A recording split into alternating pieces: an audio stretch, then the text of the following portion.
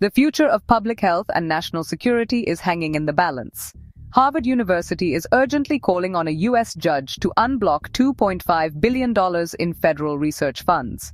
This isn't just about money, it's about lives and security. These funds are crucial for groundbreaking research in public health and national security. Without them, vital projects could stall, impacting everything from pandemic preparedness to cybersecurity. Harvard warns that withholding these funds puts the nation at risk. We're talking about innovations that could save millions of lives and protect our country from emerging threats.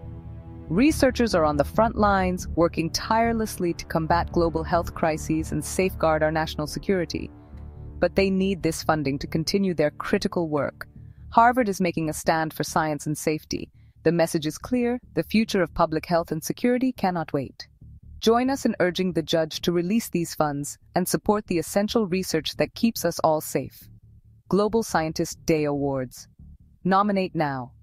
scientistday.org. Subscribe.